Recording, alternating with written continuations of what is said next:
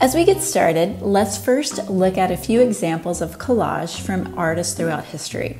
First is Mary Delaney, who is often credited as being the first artist to work in collage, a process she called paper mosaic. She hand painted and dyed papers and intricately cut them to create these astonishing pieces in the late 1870s and in her 70s. Hannah Hawk is a Dada artist who has also used the process of collage, assembling and reassembling absurd images to play with the key concepts of Dada. But even though her work is about the absurd, notice how, like Delaney, she's still making intricate and precise cuts. That is very important to collage. And lastly, Danielle Crissa, aka the Jealous Curator, has made collage a large part of her practice, carefully cutting images from different types of popular culture magazines and combining them with different brushstrokes and oftentimes baubles and other jewels to make comments about contemporary society. I really love this one. So as all three of those artists have shown us from the 18th century to today, we need to make good cuts. So the first thing you should consider is working with a sharp X-Acto blade. I prefer this over scissors because you can cut much more intricately. So what I'm doing, unfortunately off camera, yeah, I'm human after all, is making sure I have a sharp blade to begin with. So once I have a sharp blade, I can go through my different collage materials, and it's always good to have a selection and decide which one I want to start with. So again, I'm going to work with the sharp blade. I'm going to change it out frequently. As soon as I notice that the blade is tearing, i.e. ripping the paper rather than cutting it smoothly, I will change blades.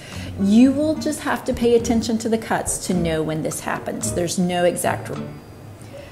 So notice once I select my piece how I cut with it. The X-Acto knife, which I will assume most of you have used before, but let's just chat about it, is held much like a pencil, and I pull it towards myself. I don't have to add a tremendous amount of pressure, but I can carefully trace around the contours of what I'm wanting to cut. And I will keep going along the entire shape, just carefully working, using the tip when need be for delicate detail. And again, I'm not bearing down hard. If you're having to bear down hard, then that's typically a sign that you have a dull blade and you need to change it out.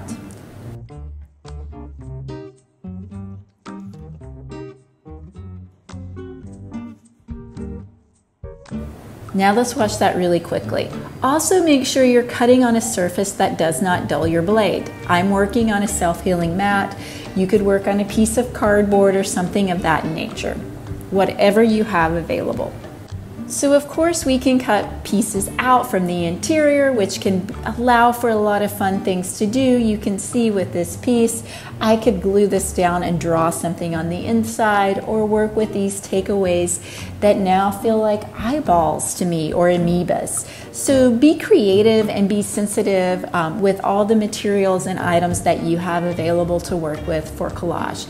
Sometimes spontaneity gives you the best results. And of course, sometimes you need to cut a straight edge. So to do that, just work with your ruler. I went through that really fast, so let's watch it again and talk our way through it. Okay, so in order to cut a straight edge, I hold my ruler down firmly and push the tip of the blade both down and cut the paper and towards the ruler at the same time. This works best with a metal ruler. So with wood and plastic, you can actually start to cut into the ruler, whereas with metal, you really can't do that. So once you've started cutting, you may want to assemble several items to work with, and it can be fun to have different shapes and forms. You may want to cut some items clearly, or you can see from my example here on my cutting board, some I have torn. I just want to always work with intention, and the edges should suggest and work well with all of the qualities of the drawing. Okay, let's look at all the items you need to assemble to make a good collage. Here on my working surface, you see I have my collage elements planned in place on the drawing paper.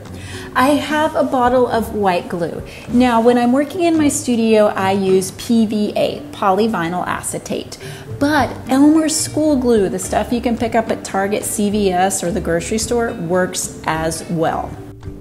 Okay, so other than the glue, I have some scrap sheets of paper that will help contain the mess and allow me to get glue all over the back of my collage elements.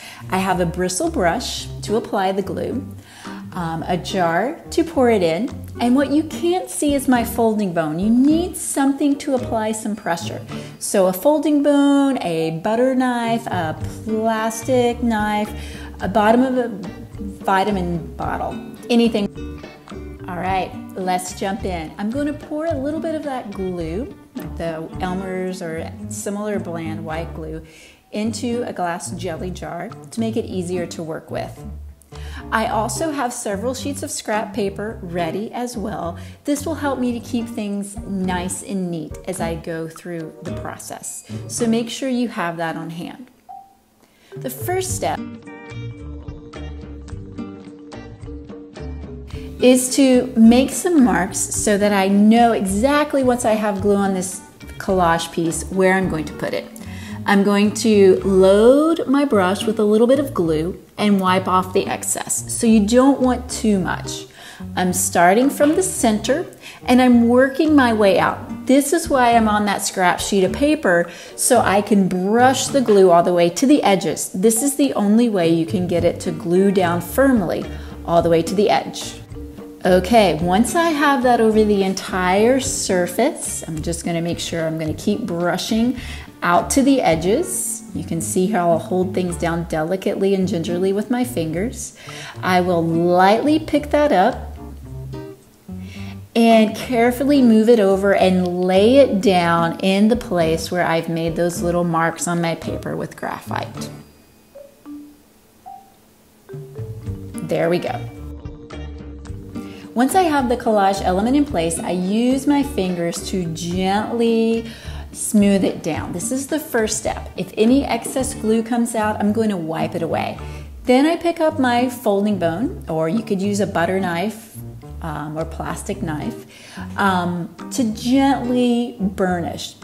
Gluing something down is always the adhesive and pressure, so this burnishing is crucial, but be gentle.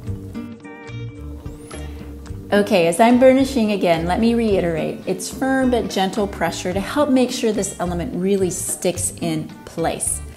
And use whatever tools you can find that are smooth and firm.